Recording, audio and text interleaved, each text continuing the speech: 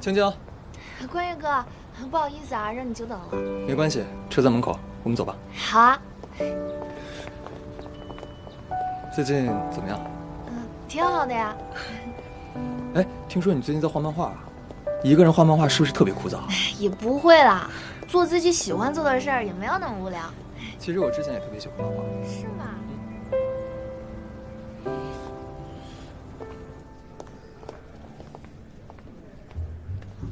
请坐。谢谢。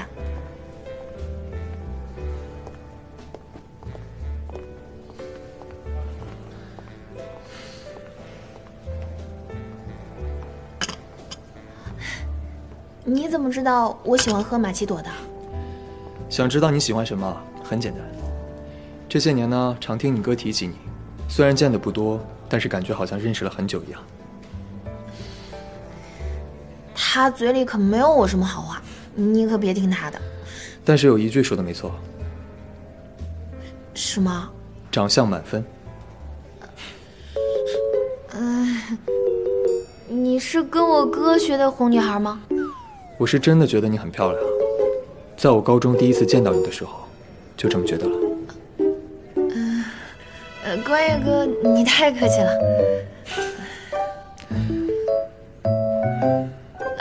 我哥和苏苏怎么还没来啊？我去给他们打个电话。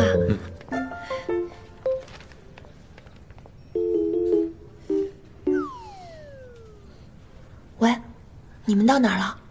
哎呀，我忘告诉你了，今天店里装修的工人过来收尾，我得清账啊，可能去不了了。那苏苏呢？她是老板娘啊，得陪着我。周子轩，你故意耍我呢？哎，我耍你干嘛？哎，我实在是有事去不了，你们好好玩啊。对了，还有，那个关月是不是比以前帅多了？周子轩，你变着法儿的跟我相亲呢？别说那么难听嘛，关月是我10几年的兄弟了啊，人绝对是好人，家里有钱又上进，还是名校毕业，你赶快给我把握好他。我谢谢你全家。哎，不用，你不用谢你自己啊，你把握好他我就知足了。啊，挂了。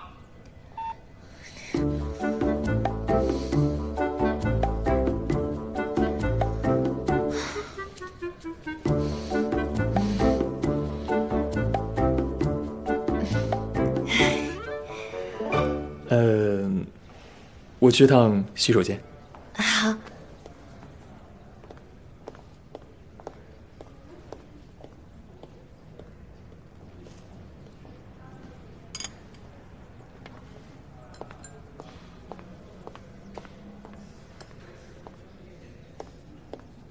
关月，你是？啊，我们之前在饭局上见过的。哦，你好，好久不见。听说您最近在自主创业，什么方向？啊，新能源，电动汽车？啊不，海上风电。啊，刚才那女孩是你女朋友吗？还不是，但那个女孩很不错，我想跟她好好发展。你们认识多久了？我跟她哥是发小，认真算下来，认识应该快10年了。所以你很早就开始喜欢她了？她长得很漂亮，性格也很有趣，要不是她哥盯得紧，我早就追了。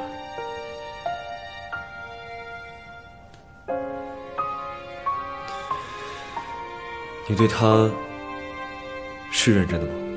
当然，我想过，如果我们在一起的话，我一定会认真对她。我都想好了，等我们在一起之后呢，她呢做她喜欢的事，我呢就负责赚钱养家。她要是想要孩子了，我们就要一个。过节的时候，我们一家3口找一个小国去度假。我可能有点说的太多了，因为见到她有点激动。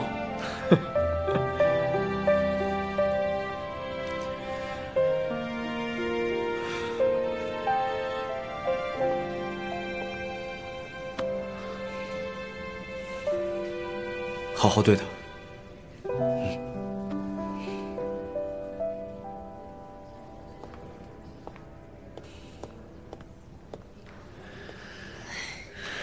你怎么去了那么久啊？周子轩是不是跟你说什么了？没，刚刚在卫生间遇到一个很奇怪的人。什么人啊？不会是骗子吧？他有没有给你推销什么东西啊？没，不过他一直问我跟你的事儿，还让我好好照顾你。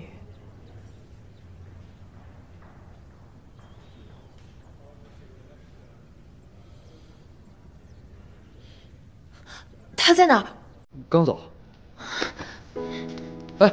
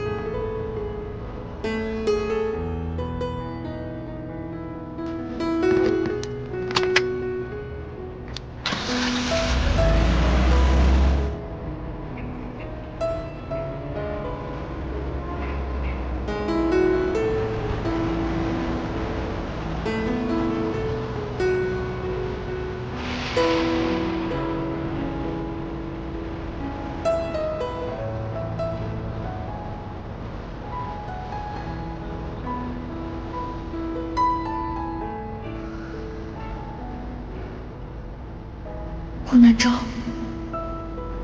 是你吗？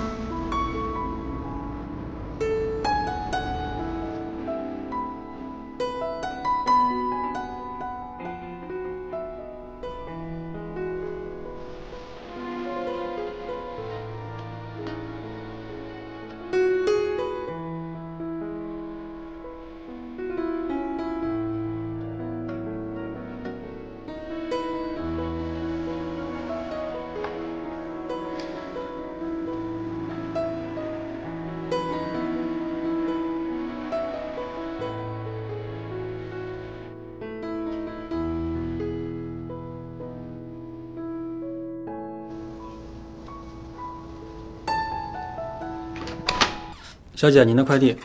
谢谢。不客气。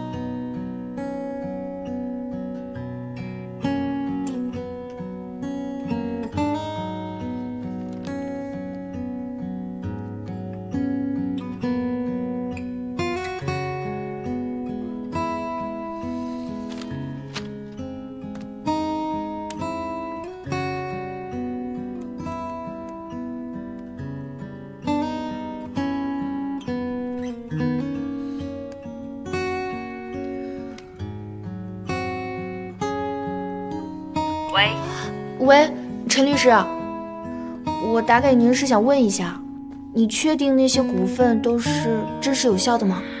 我确认过的，这5%的股份的确真实存在。这些股份是顾立成顾董生前转让给您父亲的，也许是他因为疾病去世，才没来得及告知家人。那如果我想把名下的股份交给顾南舟，可以吗？他现在应该很需要。周先生去世时没有遗嘱，你和你哥哥享有同等继承权。只要你们协商好如何分配，你可以自由处置你名下的股份。好的，谢谢。不客气。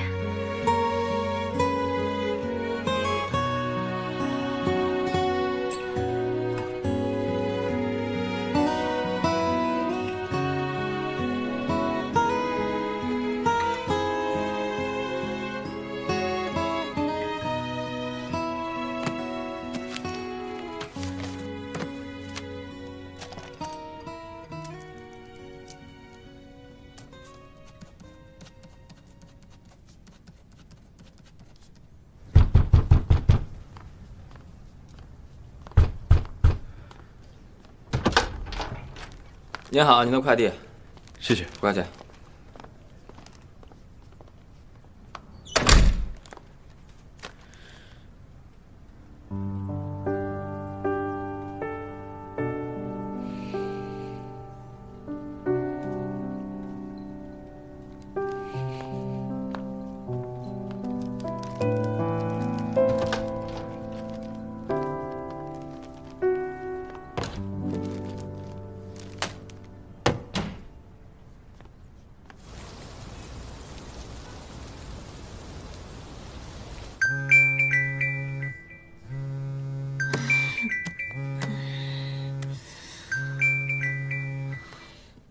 喂，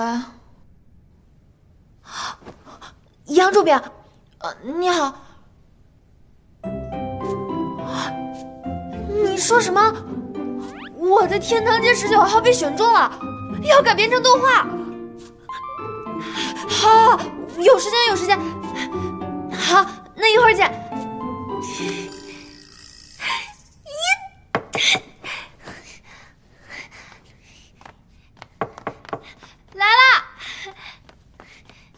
来了，啊，你怎么来了？奉你嫂子之命，给你这单身狗送点东西。哦，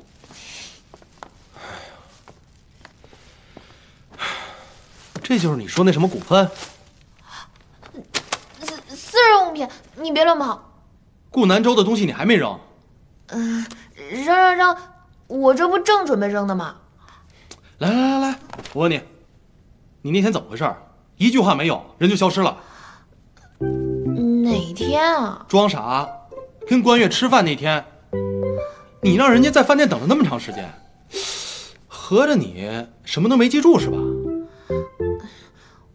我那天刚好有急事，后来就给忘了。你这小丫头怎么一点长进都没有啊？这样吧，这个周末你请关月吃个饭，就当给她赔礼道歉了。请他吃饭，我不。啊，我是明白了，你还没忘那小子，对吧？好，这些东西你既然不舍得扔，我帮你扔。你干什么？你给我，你放手！那你答应我，跟关月吃饭。啊，你赶紧放手！听哥一句劝，旧的不去，新的不来。知道了。哎呀，那股份的事就照律师说的弄吧，我等会儿还有急事呢，快走吧啊！哎，拜拜。哎，周建清。哎呀，你赶紧走吧，拜拜。拜拜啊，拜拜。周建清。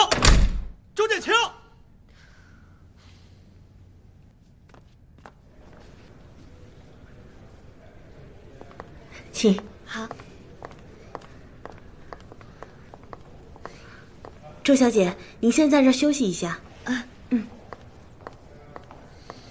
我觉得星云还不错啊，听说之前星灵湖的画面就很棒啊，制作水平还挺好的。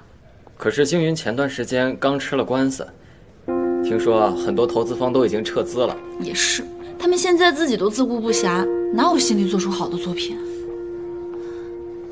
不好意思啊，我想请问一下，星云到底出什么事儿了？听说是版权问题。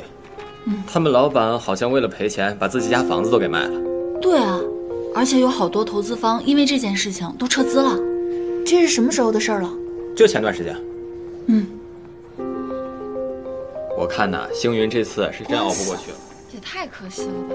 原来这些事他一直在自己默默承受着。我居然在他最难受的时候，选择了离开。关于天堂街19号的改编，我们的原著作者周建清小姐有没有自己的想法和要求啊？首先，我很感谢你们对我作品的认可。其次，对于作品的改编，我还是希望可以找到一个跟我创作理念相合的承制方。如果可以，我想建议跟星云公司合作。周小姐，您可能不知道，星云动漫最近官司缠身，这个事恐怕……我信任星云，我之前在星云工作过，不过我选择他不是因为他过去的成绩或是现在的处境，是因为他们公司老板对于原创作品的坚持。行，我们信任周小姐，接下来会尽快和幸运的人接洽的。嗯。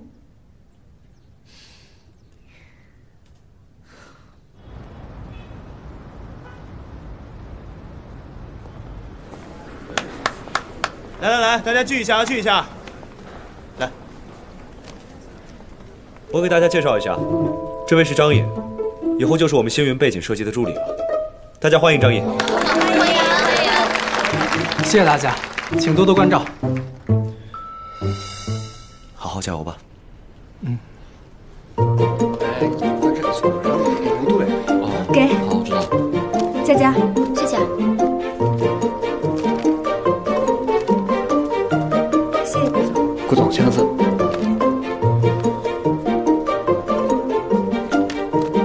哎，谢谢。顾总，麻烦你了。好。好，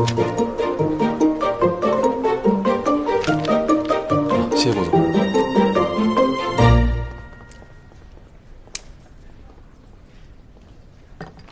顾总，您的咖啡。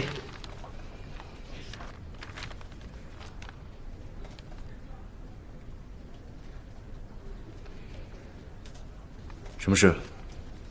顾总，我是这样觉得的，这毕竟是青星的作品，如果青星能来公司的话，说不定可以提高我们的工作效率。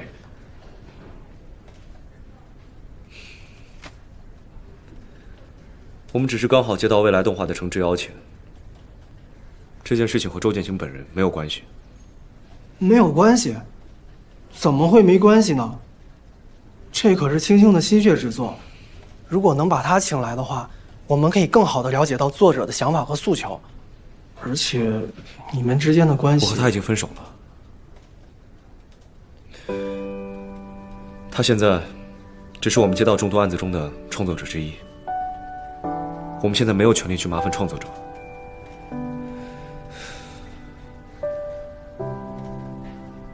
如果能请他来，是不是意味着我还能再见到他？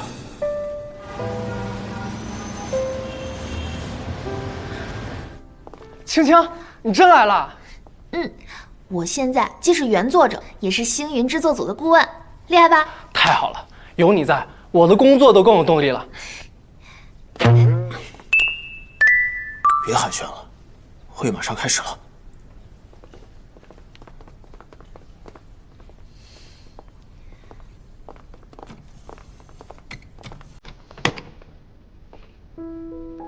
欢迎你，周小姐。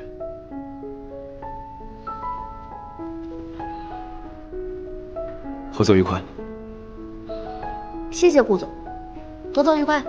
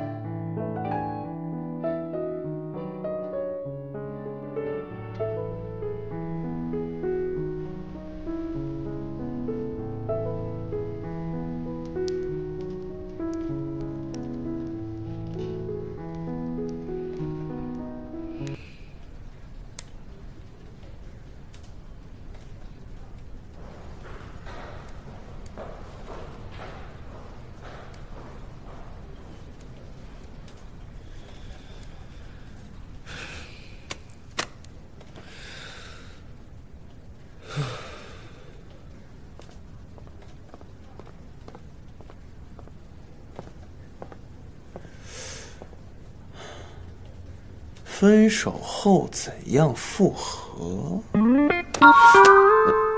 说多少次了，进来要敲门。我来给您送咖啡的。不喝。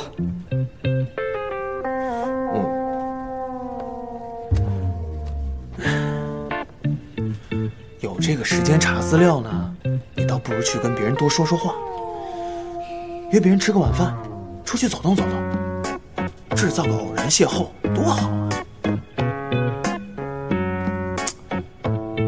别怪我没提醒你啊，人家现在正跟小师弟啊打得火热呢。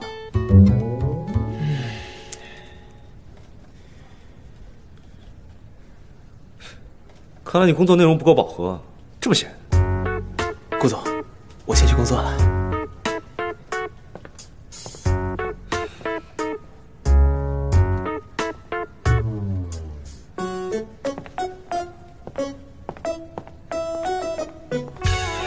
倩倩，我们过两天去参加那个南城动漫展嘛，我听说好多好的作品。好啊，好啊。哦，对了，这两天我发现有一家特别好吃的牛蛙，我们今天晚上下班去吃点。我这两天也馋牛蛙呢。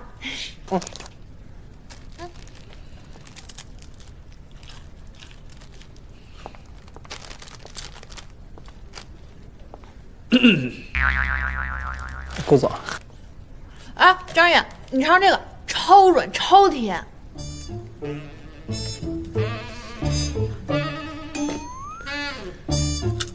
你们聊什么呢？哦，我们刚才说我们今天。哎，张远，你尝尝这个黄油味薯条，这个牌子薯条超好吃。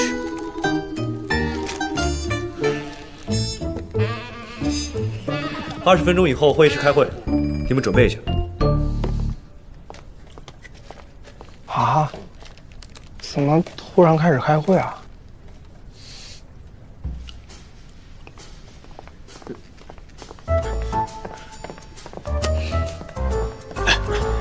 你说，我们该怎么办？两个人之所以会分开，除了误会、外界压力，一定是你们自身也出了问题。我和他没问题。哎呀，那你们怎么分手的？哎，与其去想怎么跟他复合，你不如好好想一想，你们究竟为什么会分手。当然，最重要的是你要让他感觉到你对他的感情，还有这段时间你身上的改变。我要变什么？重要的不是你变了什么，而是要让人家感觉到你变了什么。如果他觉得你还是和以前一样，哎，那他肯定会想啊，假如你们重新走到了一起，那还会重复之前的结局。好，唉，人家要是没有安全感呢，就一定不会选择跟你在一起。你帮我约他，就说谈工作。顾总，为了体现您的诚意，还是您亲自约比较好。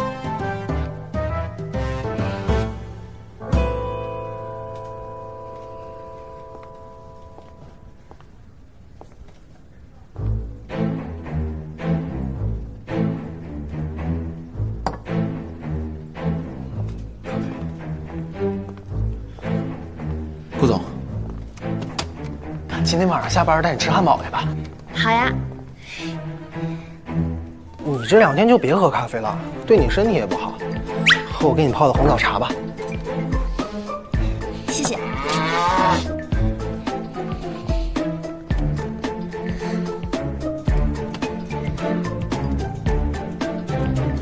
不，开会的时候不许喝咖啡。哦。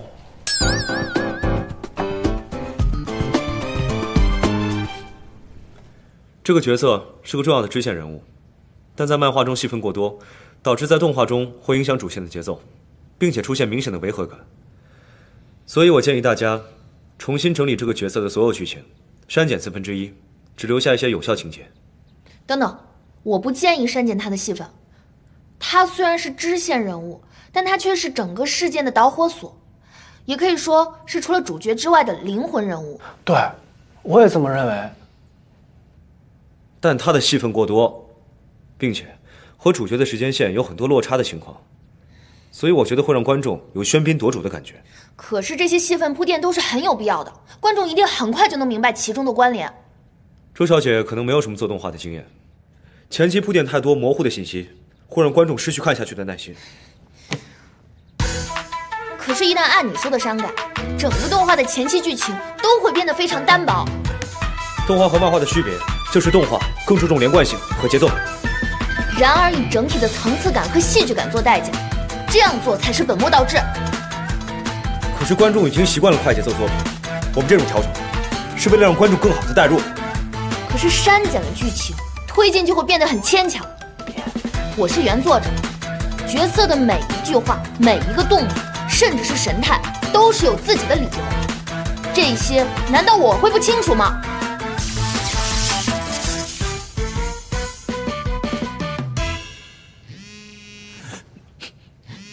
对不起，对不起。